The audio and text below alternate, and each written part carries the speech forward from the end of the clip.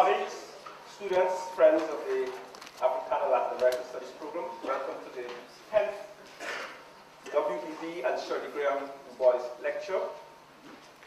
Unfortunately, we've had a dreadful day, but I thank you for braving the weather, the elements, and coming out this evening.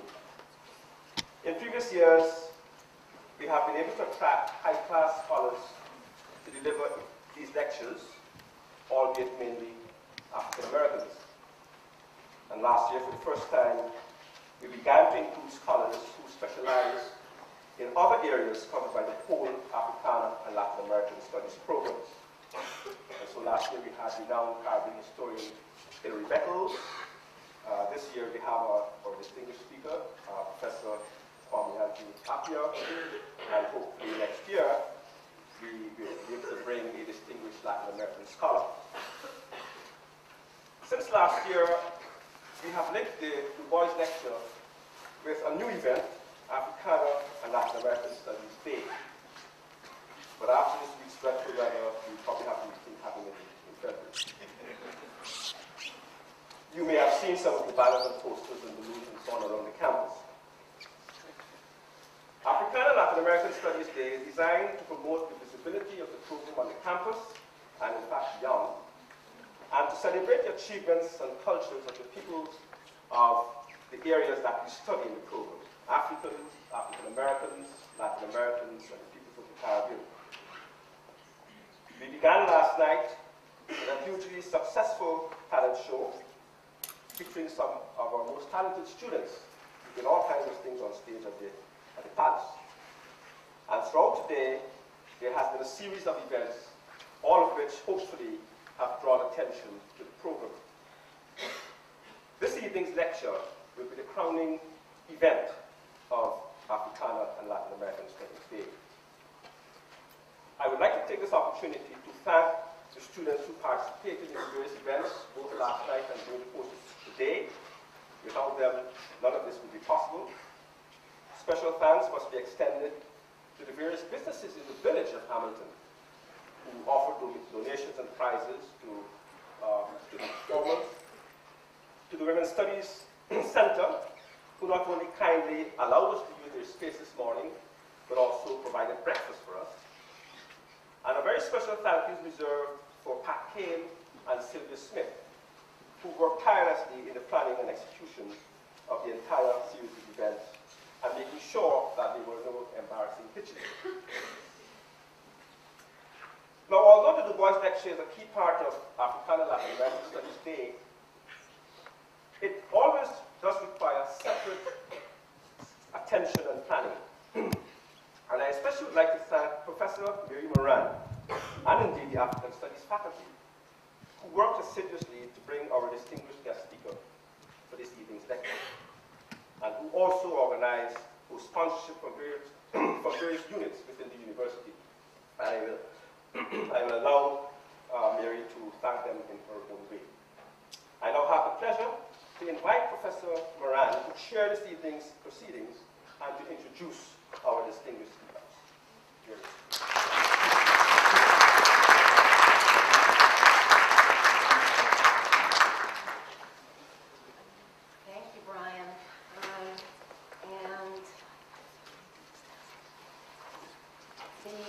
Among the many people who worked tirelessly to have this event happen, we include, of course, the Program in Africana and Latin American Studies, the Center for Ethics and World Societies, which was a major donor, the Divisions of Social Sciences, Humanities, and University Studies, the Departments of Sociology and Anthropology, Educational Studies, English, Philosophy, Religion, and Political Science, and the Core 152 program.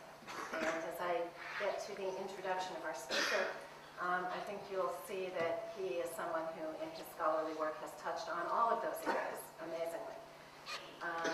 I also want to thank the president, our president, Rebecca Chott, and the dean of the faculty, Lyle Roloffs, who also contributed to this event.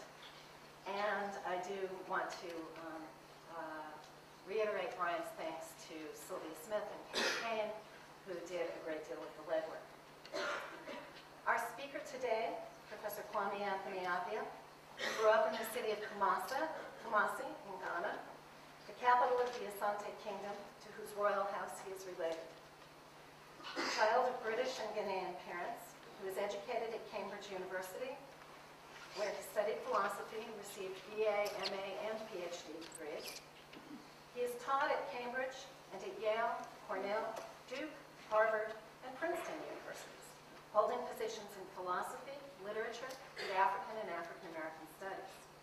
He is currently the Lawrence S. Rockefeller University Professor of Philosophy and in the University Center for Human Values at Princeton.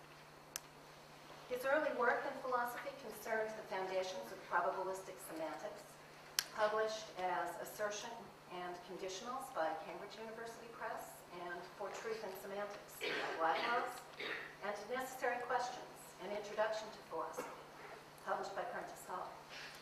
He has received wide acclaim for his 1992 book, In My Father's House, Africa and the Philosophy of Culture, which has sometimes been used as a response text for Core 152 here at Colgate. He continued his exploration of race, philosophy, and history with Color Conscious, The Political Morality of Race, published by Princeton in 1996, and The Ethics of Identity, published also by Princeton in 2005, and the newly arrived Cosmopolitanism, Ethics in a World of Strangers. A forthcoming book, Experiments in Ethics, based on a 2004 series of lectures at Bryn Mawr College, will be coming soon from Harvard University Press. He has also produced many edited books, including a major series on African American writers, and the Encarta Africana, co-edited with Henry Louis Gates, which is a massive CD-ROM interactive encyclopedia of things African and African American, and which also has a hard copy version. And the number of his essays and review articles on topics as wide-ranging as art and aesthetics, African religion, literature, philosophy, would fill a book, many books of their own. And in addition to all this, among his literary works are 3 novels. And in collaboration with his mother, the writer Peggy Appiah, an annotated collection of 7,500 proverbs in the Twi language of the Asante people. He has been recognized for this outstanding body of work with numerous awards, including, just to mention a few, the 1993 Herskovits Award from the African Studies Association for the best work published in English on Africa for In My Father's House, the Ralph Bunche Award from the American Political Science Association for the best scholarly work in political science which explores the phenomenon of ethnic and cultural pluralism for Color Conscious, and both the Editor's Choice Award from the New York Times Book Review and the Amazon.com Best Books of 2005 Top 10 Editors' Picks for Nonfiction for The Ethics of Identity. So this is clearly someone who ranges widely across all the possibilities for speaking to a broad public. And among his many honorary degrees from educational institutions all over the world is one from Colgate University in 2003, which I have just learned he cherishes so much as to have a picture of our swan on the pond as a screensaver. Dr. Appiah comes to us today to deliver the Du Bois lecture on the topic of Du Bois. His title is Du Bois and Cosmopolitanism, and he will consider the philosophical foundations of Du Bois' thinking, exploring the ways in which his writing was shaped by the context of his time, what Dr. Appiah has called the burden of his and our scholarly inheritance, the concept of race. In Chapter 2 of In My Father's House, Dr. Appiah writes, in his early work, Du Bois takes race for granted and seeks to revalue one pole of the opposition of white to black. The received concept is a hierarchy, a vertical structure, and Du Bois wishes to rotate the axis, to give race a horizontal reading, challenging the assumption that there can be an axis, however oriented in the space of values, and the project fails for gloss of presuppositions. In his later writings, Du Bois, whose life's work was, in a sense, an attempt at just this impossible project, was unable to escape the notion of race he explicitly rejected. We may may borrow Du Bois' own metaphor, though he saw the dawn coming, he never faced the sun, end quote. And so now please join me in welcoming Dr. Appiah as he takes us further towards the sun on this snowy day. Dr. Kwame Anthony.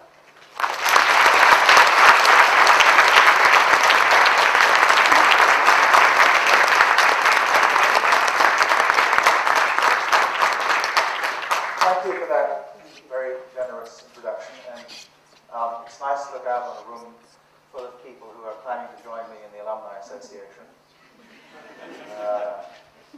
I can assure you that it's particularly wonderful to have a degree from this university that you didn't have to work for.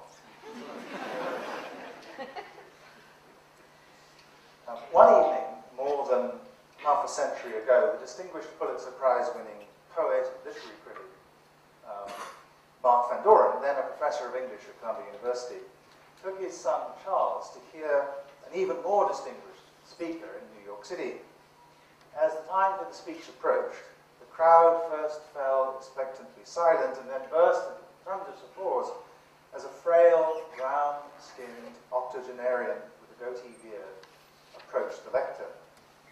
In the moments before William Edward Burghardt Du Bois began to speak, Professor Van Doren whispered into the ear of his son, "That, Charlie, is the most famous Negro in the world." I imagine when you hear a claim like that, your inclination, like mine, is to wonder whether it is, or in this case was, true.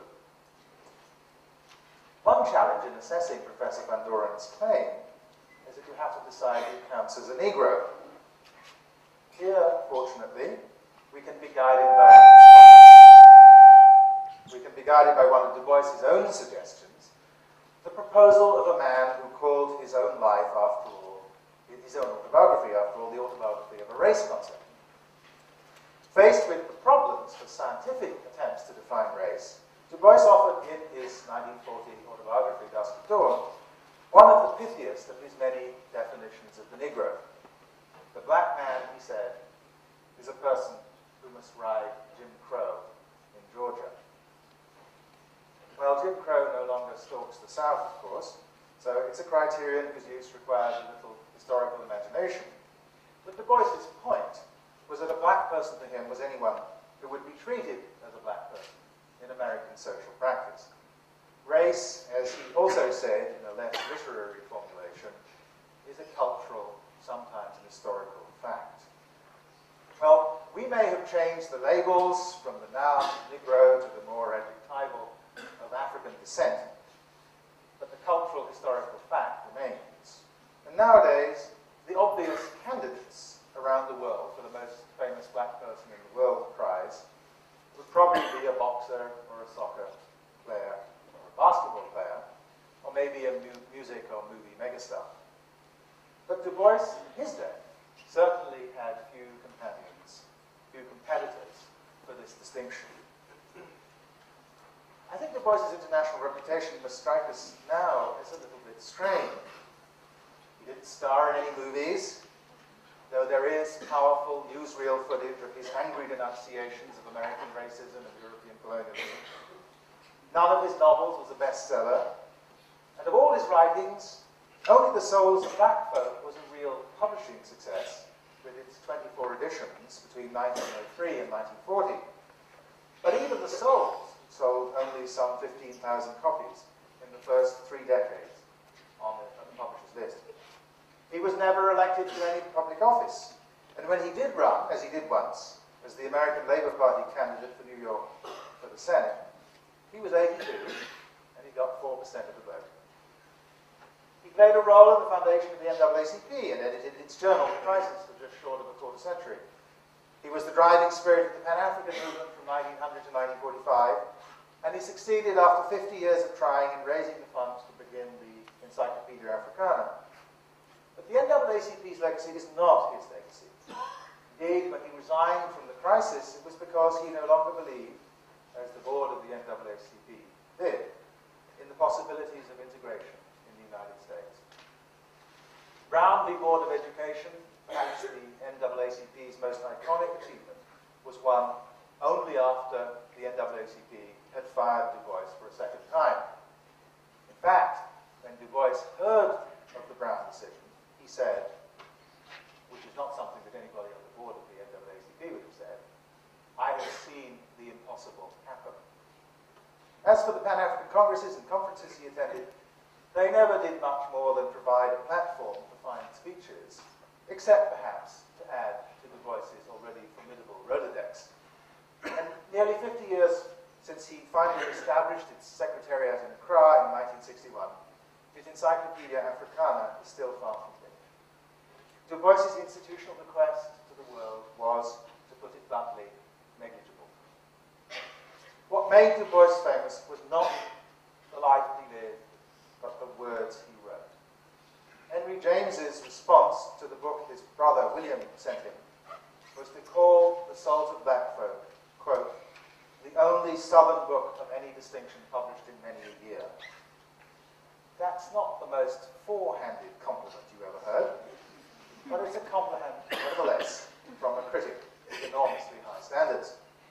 More perhaps than any American, certainly more than any African-American before or since, Du Bois was famous as an intellectual and as a writer.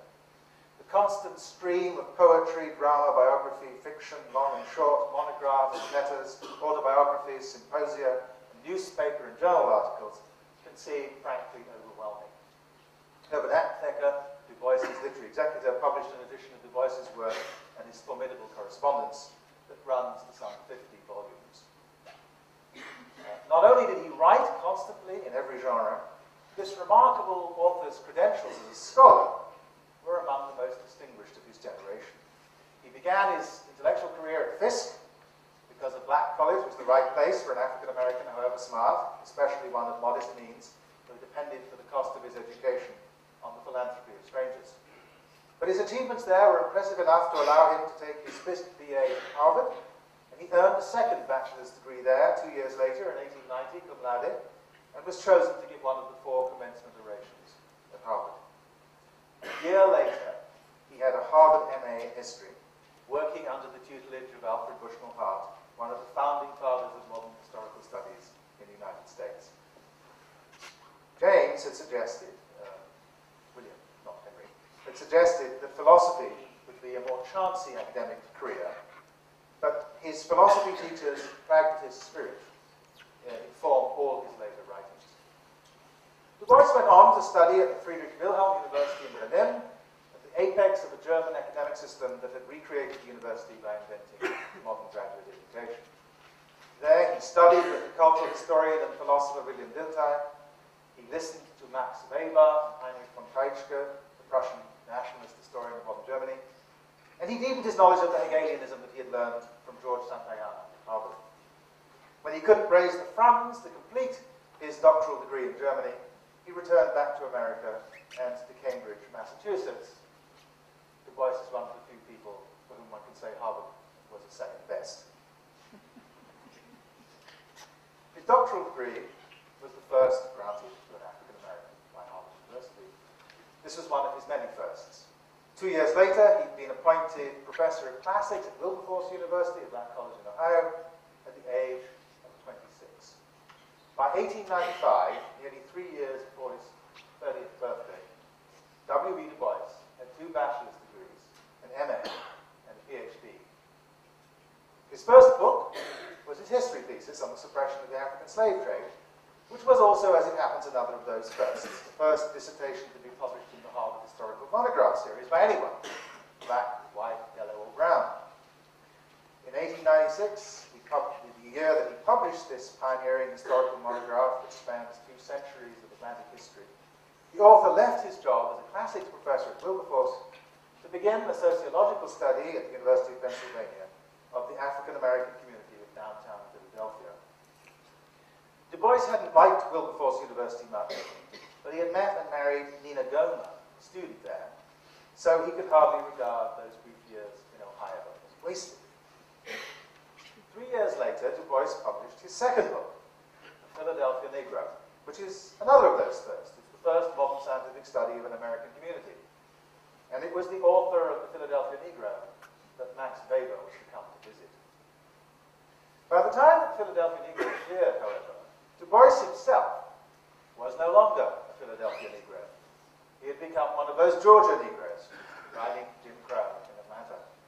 He'd taken a job as professor of history and economics at Atlanta University, one of the crop of southern black colleges that sprang up in the years immediately after the Civil War. Founded in 1865 by the American Missionary Association and supported by the Freedmen's Bureau, by the turn of the century it was educating black teachers to meet the growing needs of the segregated schools of the South. The University of Pennsylvania, and Franklin's institution, was willing to harbor his research, but in the 1890s it couldn't offer a black man a job as a professor. Du Bois was to spend more than a decade in Atlanta, editing the Atlanta University Studies in the Sociology of Afro-America, organizing conferences, teaching and conducting research that shows up in the detailed knowledge of the rural South that you will find on display in the Souls of Black Folk. Atlanta University was where Du Bois lived out his vocation as a professor. And all the time he was writing. The preface of the Souls of Black Folk, with typical individuality, he called it a forethought, is signed Atlanta, Georgia, February 1st, 1903, 3 weeks before his 35th birthday. One imagines that on February the 2nd, he finished the next work. When he wasn't writing or teaching or doing research, he was busy helping to found organizations of racial uplift. In 1897, he founded the American Negro Academy. In 1900, he attended the Pan-African Conference in London. In 1905, he helped organize the opening conference of the Niagara Movement, whose aim was both to ensure black voting rights and, above all, to oppose Booker T. Washington's accommodations of segregation. But these institutional efforts of Du Bois's were largely fugitive, as I've said. Pan-African congresses trickled on through the century, the Academy was to last barely 2 decades, and the Niagara Movement had 4 conferences and disbanded in 1910. That movement did pave the way, however, for the creation in 1909 of the National Negro Committee, which was to become the National Association for the Advancement of Colored People, the NAACP. And it was the NAACP that took Du Bois back out of the South in 1910 to edit its official magazine, The Crisis, in New York City, and to direct the organization's publications and research, though not before he had added a new genre to his vita by publishing his impassioned biography of John Brown. He was 42, a professor with a curriculum vitae and a list of publications and awards unmatched among African Americans and equaled by very few white academics. Now, this scholar in his prime had a national platform on which to speak for the Negro. And he did so there for the next quarter century until he resigned in one of his famous fits of indignation in 1934, at an age at which most people would have been contemplating a peaceful retirement. But Du Bois, at his resignation, had 30 productive years to go. He returned to Georgia to chair the sociology department at Atlanta University. Within the year, he established his place as a major American social historian by publishing Black Reconstruction, which remains the most important scientific subject. He started a new journal, Phylon, and of course he published more books. And he wrote more letters. When he was forced to retire from Atlanta University in his mid-70s, he went on working, writing newspaper columns, starting the Encyclopedia of the Negro. In the years after the Second World War, like many progressive Americans, he campaigned for nuclear disarmament, chairing the Peace Information Center, and attracting, inevitably, the attention of Senator McCarthy and his friends in Washington. Tried and acquitted in his 83rd year on charges of being an unregistered foreign agent, he was denied a passport by the State Department anyway, and so he was unable to accept Kwame Nkrumah's invitation to attend Ghana independence. Only as he entered his 10th decade did the Supreme Court finally rule in Kent v. Dulles that denying American citizens the right to travel because of their political opinions was unconstitutional. Du Bois applied for a passport and promptly went on a triumphal world tour.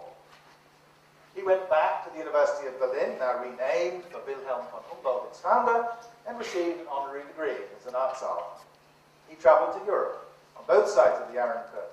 He met Khrushchev in Moscow, Mao, and Zhou Enlai in Peking. By the time he received Nkrumah's invitation to come to Ghana again in 1960, this time to celebrate not independence, but the final separation from Britain as Ghana became a republic, the boy from Great Barrington, Massachusetts, denied a new passport by the American embassy in Accra, became a citizen of Ghana, of that African nation. On the eve of the Great March on Washington in August 1963, he sent a telegram of support to Martin Luther King Jr. and the marchers. Du Bois died that night on August 27, 1963, 5 years short of a century old. The telegram of congratulation and the telegram announcing his death were both read to the vast crowd gathered on the Mall in Washington. Du Bois had always had a flair for the dramatic. His state funeral in Accra was one of the great public events of the modern history of Ghana.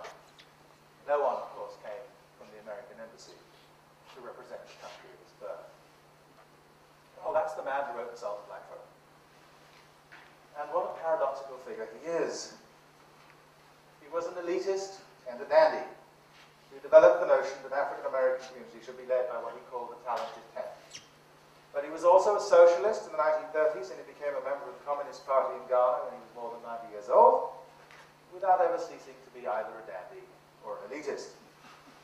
He was profoundly committed to literature, poetry, art, and music, writing movingly in dusk of dawn and coming to know Beethoven and Wagner, Titian and Rembrandt when he came to Europe, and declaring that, quote, art is not simply works of art, it is the spirit that knows beauty, that has music in its soul and the colour of sunsets in its head cheeks, that can dance on a flaming world and make the world dance too.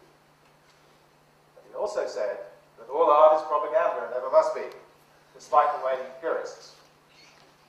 He wrote that his people were, quote, Americans not only by birth and by citizenship, but by our political ideals, our language, our religion, but he claimed membership too in a black race that transcended nationality.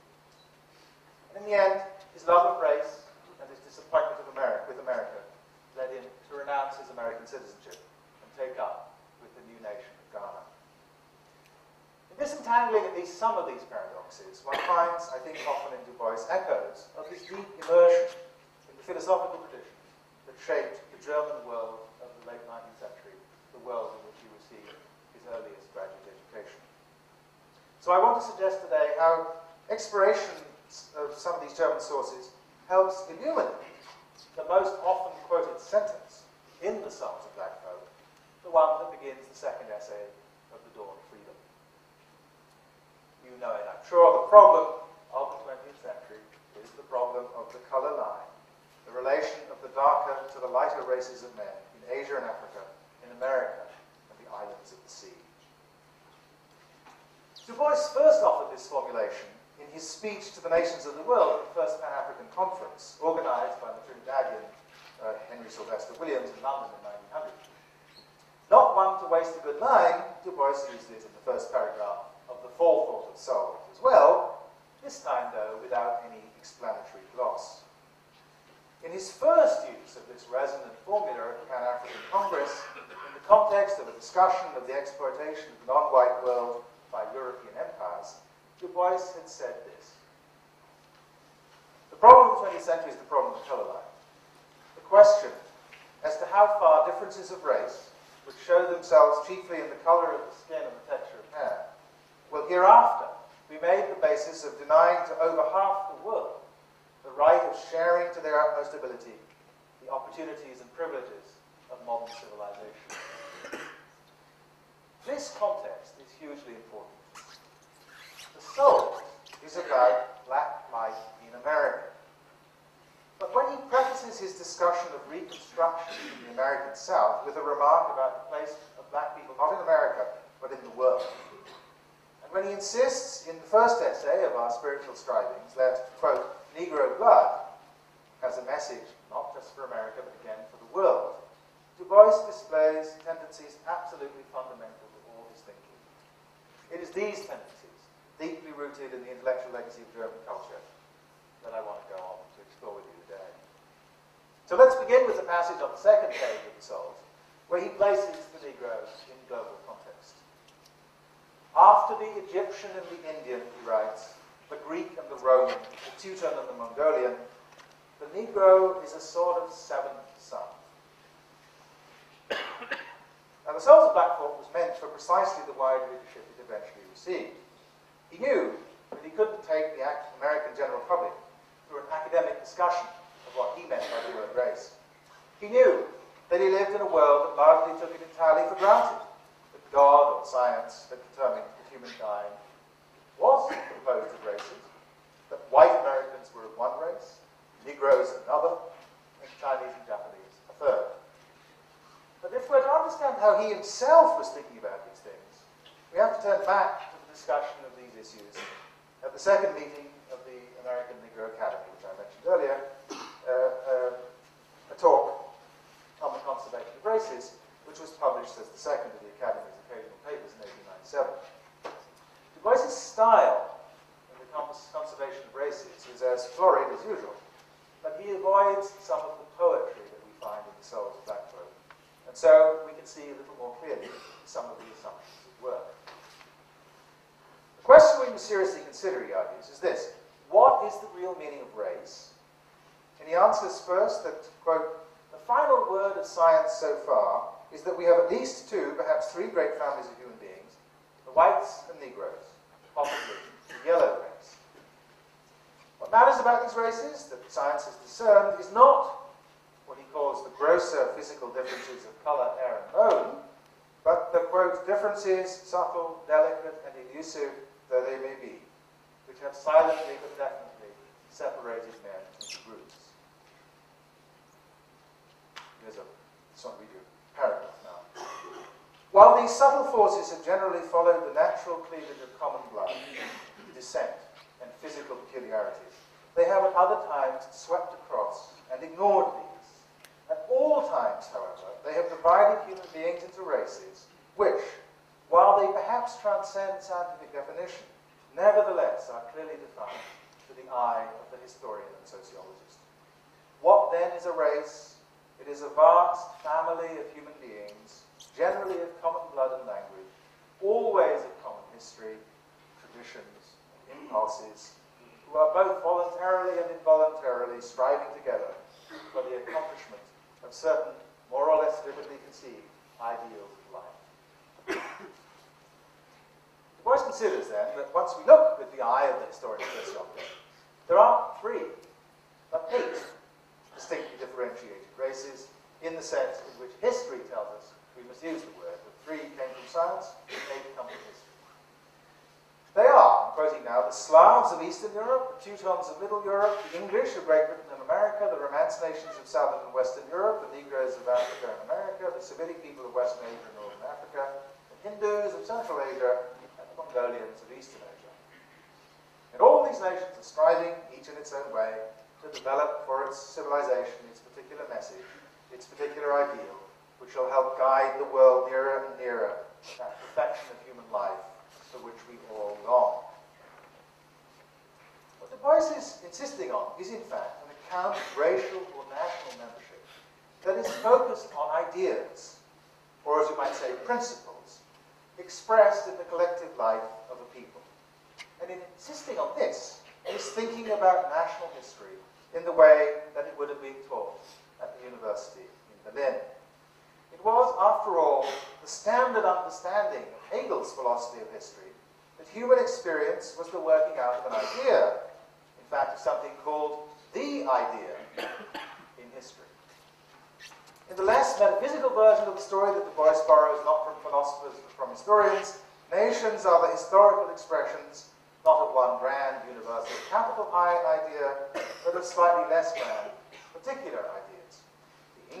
The English nation stands, Du Bois says in a perfectly conventional formulation, for constitutional liberty and commercial freedom. German, for science and philosophy. The Romance nations, for literature and art. Du Bois, then, is searching for the Negro idea. The full, complete Negro message of the whole Negro race, he says, has not as yet been given to the world. The question is, how shall this message be delivered? How shall these various ideals be realized? The answer is plain. By the development of these race groups, not as individuals, but as races. Only Negroes inspired by one vast ideal can work out in its fullness the great message we have for humanity.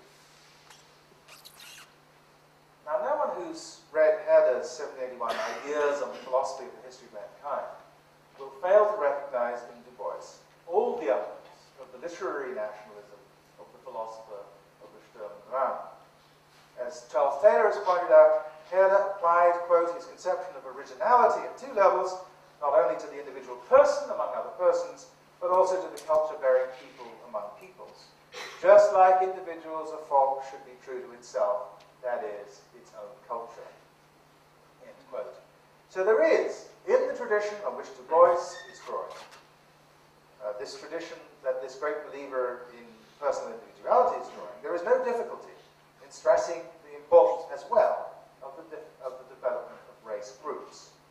To speak in the more flowery language of individuality that we inherit from Romanticism, your being a Negro should shape the authentic self whose expression is the project of your life. For Herder, every nation has a distinct governing spirit, its Volksgeist, a word one might naturally translate as national soul, which is expressed in every aspect of its social and cultural life.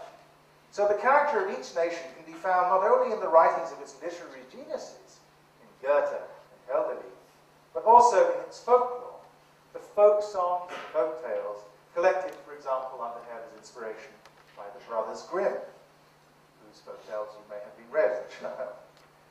Herder would have understood exactly why Du Bois prefaced each chapter of The Souls of Black Folk with a literary epigraph and with a phrase of what he called the sorrow songs. Negro spirituals were the folk song of Afro-America. Du Bois' implication of his intellectual legacy is hard to avoid once this background is drawn to your attention. It is, after all, there in the title.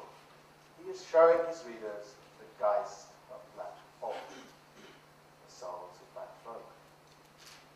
For Herder, as clearly for Du Bois, each Volksgeist possesses something of distinctive value.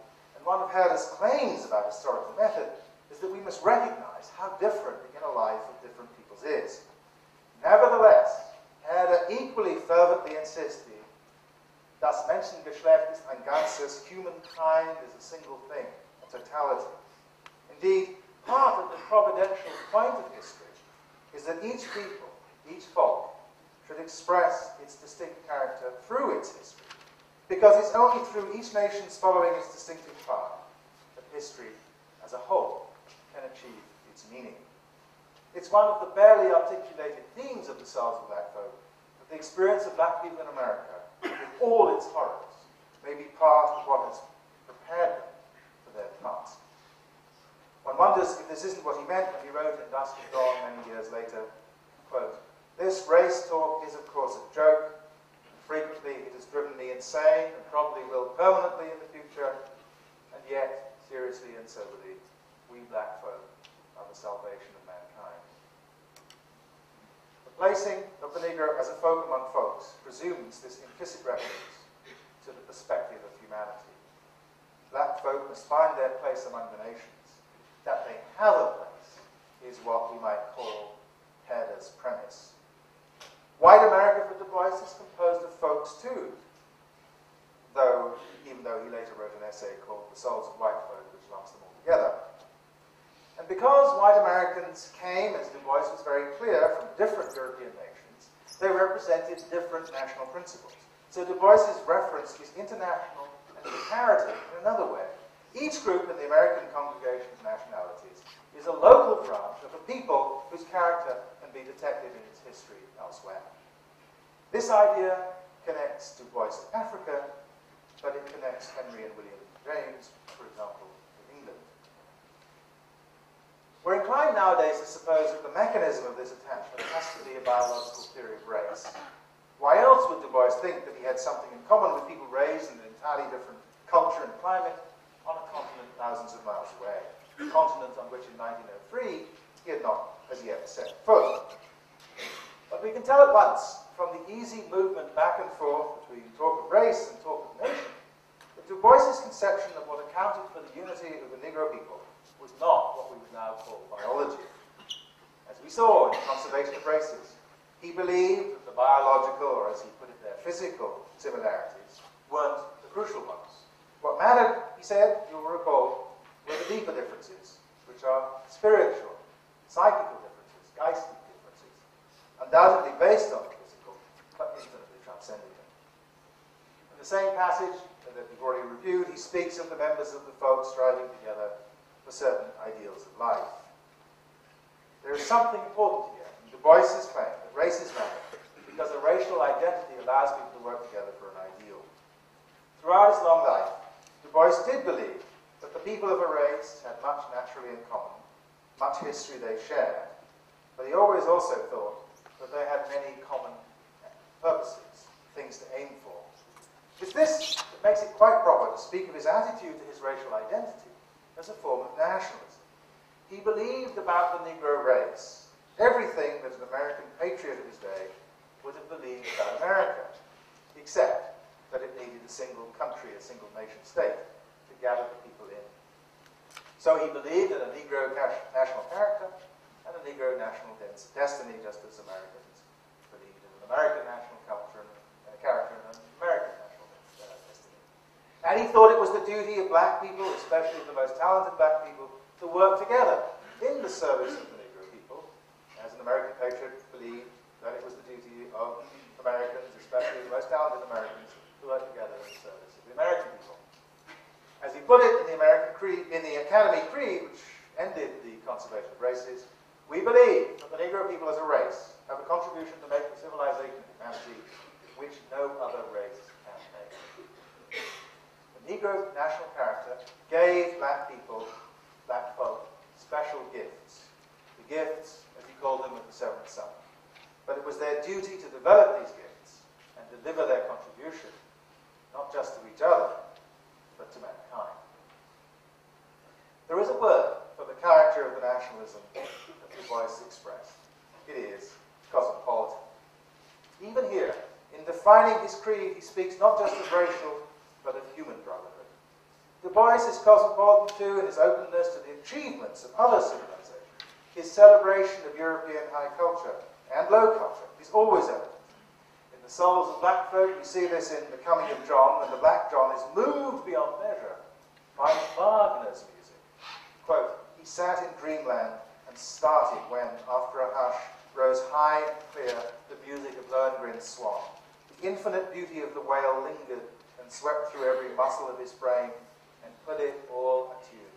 Du Bois's cultural cosmopolitanism is equally evident in his citations not just of German high culture, but of its folk culture as well, as when he quotes a German folk song in the final pages of The Souls of Black Folk. Jetzt gehe ich ans Grüne, trink aber nicht. Now I'm going to the well, but I ain't gonna drink. Might translate it. Du Bois's cosmopolitanism is not just aesthetic. He accepts the fundamental cosmopolitan moral idea that whatever his duties to the Negro, he has obligations to those outside his racial horizon. And he's a methodological cosmopolitan too, in his insistence, as I've been pointing out all along, on a globally comparative perspective, even when he appears to be talking just about the United States. Du Bois sees the problem of Jim Crow as part of a global tragedy. The color line imposes Jim Crow in Georgia, but it also imposes a destructive colonialism on Asia and Africa and the islands of the sea in its phrase. It's hard, I think, for most contemporary leaders to think of cosmopolitan nationalism as anything other than an oxymoron. Surely, cosmopolitanism, the idea that all human beings are, in some sense, fellow citizens of the world, is the very opposite of nationalism, the conviction that the boundaries of nationality should be the boundaries of citizenship. And yet, as we shall see, this elegant argument is simply a mistake. It's not a mistake, however, that someone with Du Bois's intellectual background would have made. Friedrich Meinecke, who was only a little older than Du Bois, and like him, studied with Kreisky, wrote, just 5 years after The Souls was published, quote, cosmopolitanism and nationalism stood side by side in a close living relationship for a long time. Now, Meinecke says this in the context of a discussion with Johann Gottlieb Fichte, one of the key figures in the transition from Kant to Hegel, but the point he's making applies quite widely, both to philosophers and to practical patriots, which is why the book in which he makes it is called Cosmopolitanism and the National State. Anyone who's followed, as Du Bois certainly did, the movements of nationalism in 19th century Europe would have recognized the sentiments, for example, of Giuseppe Mazzini, the great Italian patriot, writing here in 1844 in his book of man. Your first duties, first as regards employment. Remember, this is a famous Italian patriotic nationalist, founder of modern Italian nationalism. Your first duty is, as I've already told you, towards humanity. You are men before you are either citizens or fathers. But what can each of you singly do for the moral improvement and progress of humanity? The individual is too insignificant, and humanity too vast. The mariner of Brittany prays to God as he puts to sea, "Help me, my God, my boat is so small, and thy ocean so wide." This prayer is the true expression of the condition of each one of you, until you find the means of infinitely multiplying your forces and powers of action. This means was provided for you by God when he gave you a country. European nationalism of the 19th century, at least in the elevated and philosophical formulations of Du Bois' study, as in the form he experienced it more directly in Berlin, recognized that the demand for national rights only made sense as a moral demand if it was claimed equally for all peoples. Du Bois' defense of the Negro and of the legitimacy of Negroes, like himself, having a higher degree of concern for their own kind, was always framed within the recognition both that they had obligations to people of other races and that they would gain greatly from conversation across the races. His nationalism, his partiality for the Negro, like Mazzini's Italian nationalism, never descended into chauvinism. When he is critical of white people, it is most often for a general failure to recognize and implement the universality of the very values they claim as their own. Du Bois always recognized, too, the risk of black folk facing a world in which so many of the white people they met would refuse contact with them would be forced into an uncosmopolitan withdrawal from the contact across nations and peoples, the contact that Cosmopolitan claims is divine and essential. He makes the point in Dusk of Dawn when he talks of the way American racism imprisons black people within the race. Practically, this group imprisonment within a group has various effects upon the prisoner. He becomes provincial and centered upon the problems of his particular group. He tends to neglect the wider aspects of national life and human existence. Du Bois was in his 70s when he published the book from which those words came. Notice that everything he says here about black people enclosed within an American context can be equally said about Americans enclosed in a provincial nationalism within the wider world. The formulation is deliberately abstract. It's a critique of the anti-cosmopolitan tendencies of nationalism that is completely general. And indeed, in his 1920 essay, The Souls of White Folk, he expressed pity for white Americans, quote, imprisoned and enthralled, hampered and made miserable by racism, in very much the same terms. Racism denied white people access to the souls and the riches of black folk. Still, if this careful statement by the aging scholar is more sober and universal, it's also, I think, less moving than the way he expressed it half his life earlier in The Souls of Black Folk. There he spoke with a cosmopolitan instinct for conversation across peoples in these justly more famous words. I sit with Shakespeare, and he winces not. Across the colour line I move arm in arm with Balzac and Dumas, where smiling men and welcoming women glide in gilded halls. From out the caves of evening that swing between the strong-limbed earth and the tracery of the stars, I summon Aristotle and Aurelius, and what soul I will. And they come all graciously, with no scorn nor condescension. So, wed with truth, I dwell above the veil. In 1900, Du Bois said that the colour line, the double problem of racism within the West and racial imperialism outside it, would be the problem of the 20th century. In the century of Hitler and of Stalin, of the Khmer Rouge and Hutu power, we cannot say that his exclusive focus on racism directed against people of colour turned out to be justified. Indeed, I don't know if it's worth trying to decide what slogan would properly identify the problem of a century that had so many problems.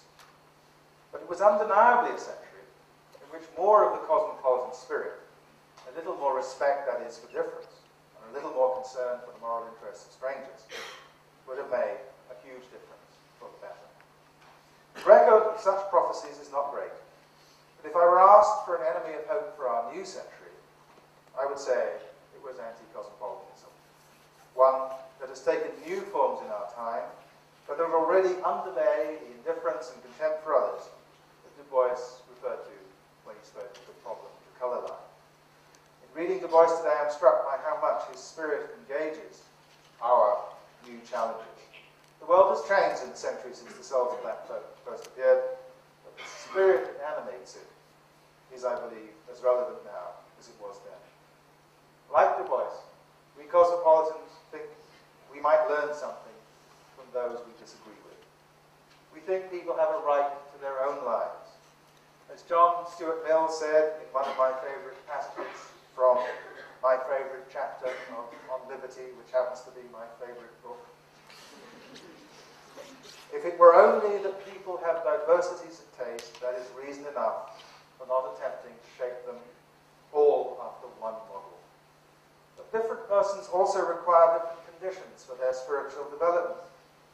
Unless there is a corresponding diversity in their modes of life, they neither obtain their fair share of happiness, nor grow up to the mental, moral, and aesthetic statures of which their nature is capable. Du Bois believed that deeply too, and it's perhaps not so surprising. After all, the philosopher whose influence is most evident in On Liberty is the same Wilhelm von Humboldt who created the curriculum Du Bois studied at the Friedrich Wilhelm University in Berlin. I began with an anecdote about Du Bois and the Van Dorens, wondering out loud if what Mark Van Doren said was true. But it occurs to me that you might have wondered whether the anecdote itself was to be relied on. Well, if you want to know how I know this story, here's the answer. Charlie Van Doren told me. But that young man went on to edit the Encyclopedia Britannica, reshaping it into its final printed form in the generation before the encyclopedia's natural home moved from the printed page into the world of the digital. And I got to know him because he helped my friend Skip Gates and I set out to achieve one of Du Bois's dreams, the creation of a cosmopolitan encyclopedia of the African diaspora. The Encarta Africana, its 5-volume print companion, available from Oxford University Press for $595, is dedicated to Du Bois. But it shares this dedication with another man, Nelson Rolihlahla Mandela. W.B. Du Bois was not famous for sharing, but I think he would have been pleased that an encyclopedia of the black experience should bring together a cross of prince who led the democratic movement that ended the last colonial state in Africa, and a boy from Great Barrington who struggled, as that prince did, never to let racism provincialize him. Du Bois, like Mandela, never succumbed to the twin temptations that he had written of in the moving account of Alexander Crummell in The Souls of Black Folk. Despair at the constant obstruction of his ambitions, doubt in the capacity of black people. He never succumbed to that despair. He never succumbed to that, took up with that doubt. And I think it's fitting to pair these men in one final way. Du Bois is scarcely forgotten, of course, but he is surely no longer the most famous Negro in the world. Despite the black movie stars and the black sports superstars and the black megastars of music, I would like to think that that mantle has passed to Nelson Mandela. And if it has, then somewhere up there beyond the veil, William Edward Burgard Du Bois, I think, is savouring the spectacle. Thank you very much.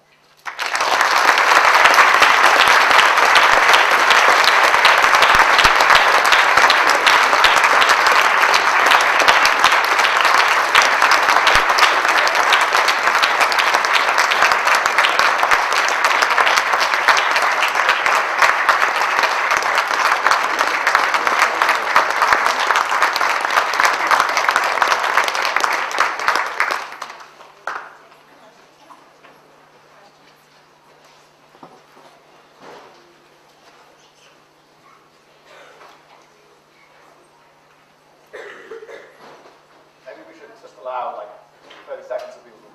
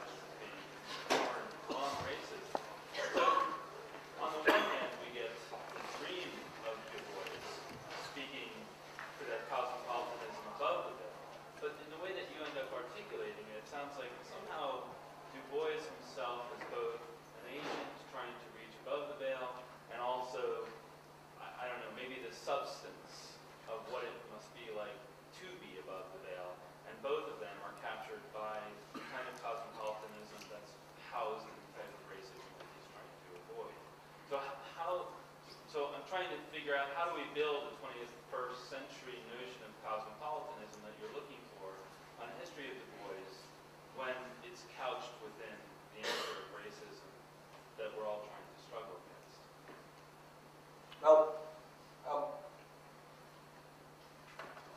there are different ways in which you might interpret the claim that Du Bois's cosmopolitanism is framed by or within a sort of racist picture. And I don't think that it's of course true that Du Bois's life and work are in some sense a response to racism. And in that sense, in the sense in which, as it were, the antithesis is has the thesis contained within it. Yes, he's got racism in the story, but it is as antithesis. And just to pursue that Hegelian language a little bit further, the thought, I suppose, must be that our task is to engage in our fable and produce a synthesis that moves beyond that opposition, in insisting on the intimate connection between nationalism and cosmopolitanism in their modern roots. I suppose I'm saying that that synthesis is actually already part of the legacy. And in fact, I think what happened in the early 20th century is that we stepped back from a form of, from more cosmopolitan forms of nationalism into more chauvinist forms of nationalism. That, of course, left us with a century with 2 world wars and a series of genocides, Armenia, the Shoah, Rwandan genocide, and others, Cambodia, and so on. So, to say that, or is to say that I think in conceding something to nationalism, one concedes something to an ideology that has a dark side. And unleavened by cosmopolitanism, I think nationalism is always dangerous. Notice, for example, that the nationalist with whom he identified in the early 60s, namely Kwame, was an anti-colonial nationalist whose nationalism itself was embedded through its Pan-Africanism in a global and cosmopolitan conception of what the project was. And one of the things that Du Bois represents is the fact that Nkrumah opened Ghana to black people. He said, if you live outside of the world of racism, you live in America, you live in Europe, come here. Come home. And Maya Angelou came, Du Bois came, and so on. So, but I don't want to deny, I think this sort of doubleness of nationalism doubleness. I mean, there's a dark side of cosmopolitanism too, right? I think. And the dark form of cosmopolitanism is the form that entirely loses any local attachments. I think the best formulation of this is by Alice Speetokis' friend, Gertrude Stein, who said, "What use are roots if you don't take them with you?" That is challenging the nationalist. The point of the nationalist appeal to roots is the idea, well, they're going to hold you down, they're going to stop you. She was reinterpreting nationalists sort of metaphor in a cosmopolitan way, but she wasn't rejecting roots. She was just saying you can, in some sense, take them with you. Now that destroys, I mean, the method dies at that point. I mean, one shouldn't try to take it any further. But I think, but it represents the challenge. The challenge is to leaven the dark side of universality with particularity and locality, and to leaven the dark side of locality and particularity with sufficient universality. And that's what you'd expect a philosopher to say, right? I mean, that's the great challenge. Yes? One of the strategies to overcome racism is to challenge the concept of race itself. I know you've done some work on this. Do you want to illuminate this idea? Yes, I mean, Du Bois is very interesting in this regard because his official position from very early on, from at least from 1911, when he reports on the proceedings of the Universal Race Congress, views of those proceedings, his official position is that race is a scientific nonsense. That's his official position. He says so. He's one of the first people to be clear about this. I mean, Boas is working in anthropology to turn this into the basis of the new way of doing anthropology at that point. But this is in the crisis. This is in a national magazine addressed to the educated reasoning public, and he's saying you have to understand what these people are saying amounts to telling us that however we're going to understand race, we can't understand it as a scientific concept. And that's why he talks about transcending or deeper, or all these metaphors of avoiding the idea that race, whatever it is properly encompassed by a biological or a physical understanding. Now, you could respond to the thought that it's not a scientific concept by just abandoning it. Right? You could say, look, if race isn't, phlogiston isn't a scientific concept, so we don't talk about phlogiston. Race isn't a scientific concept, so we shouldn't talk about race. And I was myself tempted, I think, by that move. I was young, vigorous, inclined to contentiousness. But I think the trouble with it is that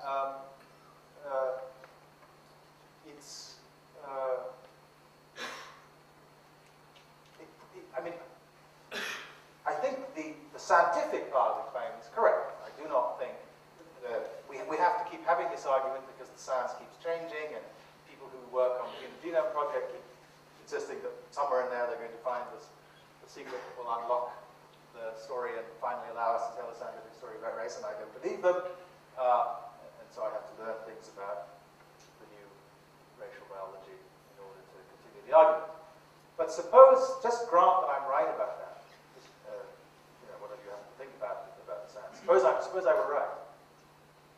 I think it would be a mistake to conclude that there isn't important work to be done by a concept of racial something. And my favorite way of putting this is to speak of racial identities, and is to say that there are no races, but there are racial identities.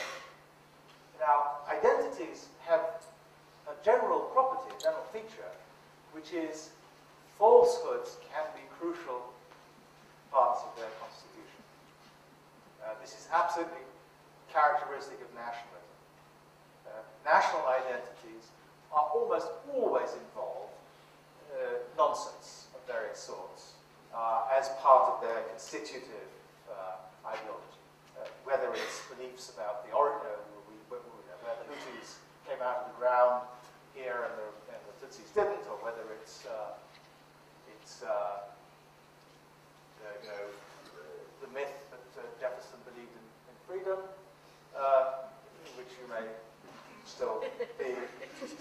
trapped within, there are falsehoods central to the national self-identity. But that doesn't mean that there isn't. That doesn't mean there's no Hutu identity. It doesn't mean there's no American identity. The fact that the story is tied up with falsehoods.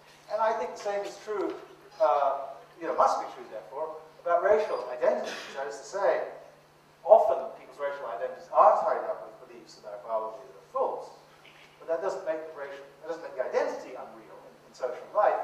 And that's because, provided there's some consensus about who's in and who's out, that is, provided the social group has not sharp but relatively well-defined boundaries, then it can act collectively, it can be responded to as a collectivity, and its members can make demands on each other, and outsiders can respond to its members as members. And those are the sorts of things that make a social identity real in everyday life. And so it seems to me one can combine the claim that there's no such thing as a sensible biological accounting which will divide the world into races in the way that social life divides the world into races, and still say that the world is divided in these rough and ready ways into social groups, and that they have an importance for social life. Now, what you can't predict in any of these cases is what happens to the identity when the truth begins to be assimilated, whether the truth is about biology or about Thomas Jefferson. And nor is there any obvious answer to what should happen when the truth is assimilated. When people learn new things about things, they have to decide how to handle the world, and they respond in all kinds of ways, and it's not up to philosophers or anybody else to tell them what they should be doing. So my thought is that racial identities are obviously being reconfigured all the time, in part in response to changes in social life. We don't have Jim Crow anymore, we don't have formal legal segregation in the United States. This makes a difference to the meaning of racial identities. Also, we have different thoughts about racial identity. We have less widespread conviction on the sort of centrality of biology, much more tendency to think in sort of culturalist terms about these make a difference. So the thing shifts. And because of the way in which identities work in our mental lives, which is that they provide tools for our self-construction, what it is to be a black person in the United States today, what it is for me to be a black person, is being changed as the meaning of the identity is being changed by these changing practices. And so what it can mean to me is changing. And so it has to be sort of redescribed and reimagined by me, but also by everybody else, sort of all the time. I have a question that follows up on that and applies it to Du Bois. I think it seems in your presentation that is an interesting contradiction, and that's not a bad thing, but a sort of productive contradiction within Du Bois's own project, which is, on the one hand, you say, he advocates in the sort of 19th century tradition that the more you cultivate your own originality and individuality as a person, but also as a group, the more you have to bring to the table of humanity, basically. That's the way to go.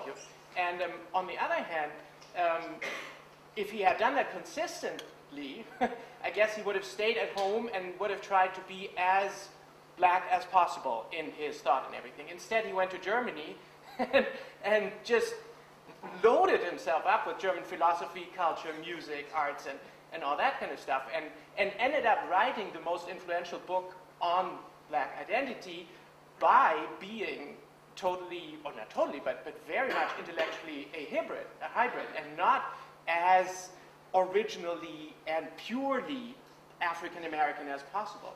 So there seems to be some kind of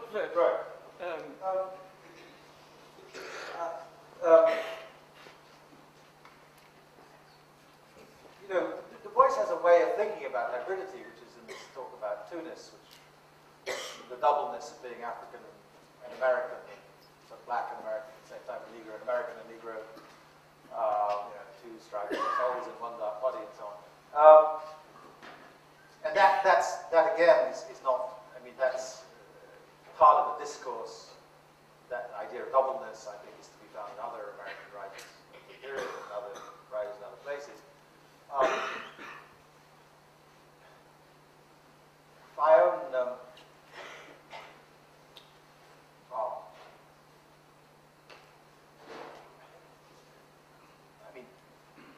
my distance from Du Bois is a distance from. I guess I'm less drawn to the nationalist side of the dialectic than I think he was. And the problem you identify is really a problem for the nationalist side, which is one of the founding mistakes of modern nationalism, which is to understand nationalities as constituted entirely from within. Whereas, especially if you're thinking of cultural nationalism, especially if you're thinking of the nation as in some sense constituted by Sprachgeist or Volksgeist or something, its content is always includes stuff from outside the boundaries of the nation state.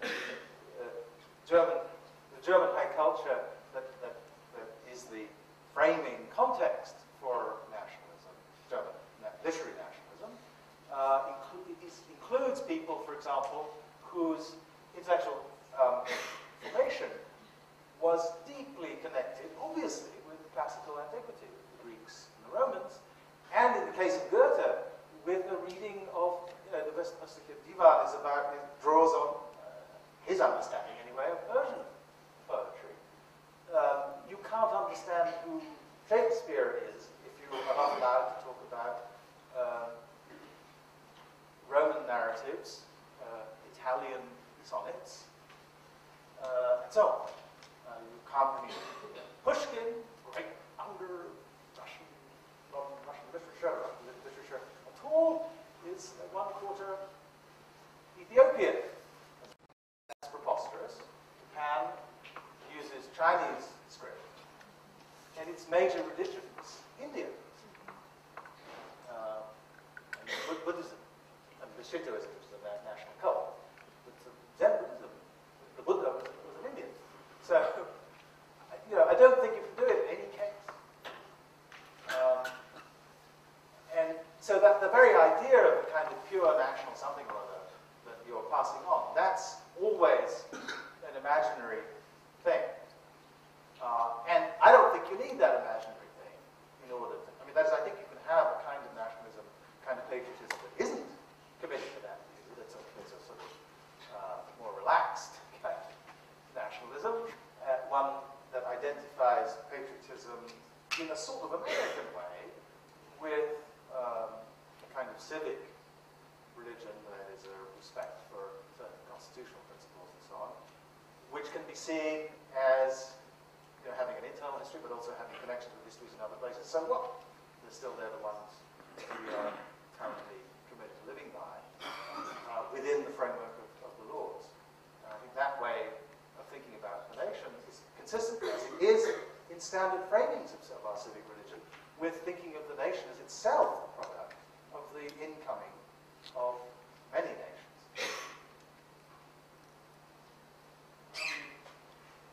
It just seems ironic. Let's say this idea of racial identity is not scientifically determined. It seems the question of the nation, the question of a racial community, they're all flimsy, they're all myths, they're all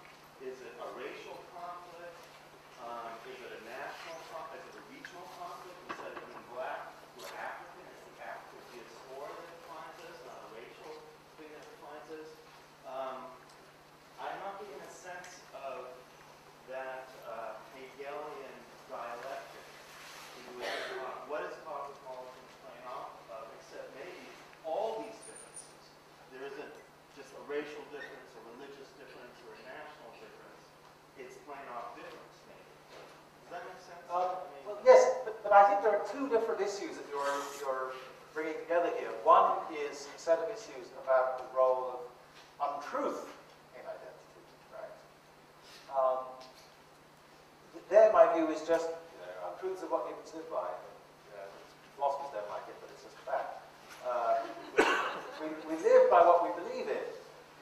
We can live by what we believe in, even if it isn't true. And identities often have things that aren't true essential to them, but that doesn't mean that people aren't living by it. It creates problems for people who have some sense of identification, but who recognize the untruth. That is true, right? So if I understand if I'm historically, actually, Renan said this in his wonderful essay, Qu'est-ce qu'une nation, what is a nation, more than 100 years ago. He said, historical study is often a threat to the principle of nationality. That's what he meant. If you know the truth, it's a bit like, Bismarck's remark about politics and sausages, that you won't like either of them if you know how they're actually made. Better not to know. Better not to know. Once you know the truth, once you have the complex truth about our country, say, that these men who spoke so movingly of liberty went home and had their tea poured by slaves and had their farms, their plantations, sold. I mean, that's a more complicated story, and people who know the truth, who know the complicated story, who know about Sally Hemings as well as about the Declaration of Independence, have to have a more complicated relation to their identity. So that's one point about truth. But the other point, I think, is just that human beings are creatures who manage complex pulls from many identities. It's something that everybody knows how to do. Sometimes it causes problems because sometimes people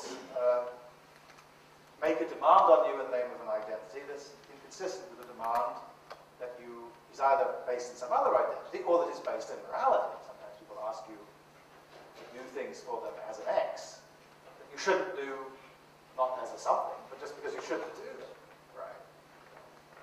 You're loyal to the team, but the team's doing something terrible. Morality requires me to be disloyal to the team. That happens all the time. But in general, people know how to do it. In my father's house, I discuss the example of my father, who knew how the fact that he was a Methodist, the fact that he believed in the ancestors, the fact that he was a Pan-Africanist, the fact that he was a Ghanaian patriot, the fact that he was an Asante loyalist, the fact that he was a believer in the monarchy of Asante and also in democracy in Ghana. All of these things, which I suppose might sound inconsistent, he managed perfectly happily. When he knew that when he was being an elder of the Methodist Church, he thought he knew he knew that he was among people who were fellow sons of men, children of God, and that it didn't matter whether you were an Asante or a Ghanaian or an African or a European. But when it came to dealing with our relations with Nigeria, that he was apt to defend the Ghanaian interest. And we can all do that, it seems to me. We all know that it's good to loyalty to one's school, right, has its place. But we don't think it should trump morality, we don't think it should trump legal obligations, and so on. We're very good at recognizing the demands of identity and stacking them up. Now, of course, contexts arise in which people have to make choices. But that would be true if we didn't have identity. Moral life is complicated. There are always complicated. I think identities, and I don't think that there's anything very helpful to be said in a general way about, in an abstract way, about how to resolve these things. Right? And that is to say, give me the details of the story, and I can give you avuncular advice about, how to manage it if I understand what your concerns are and how your identifications work.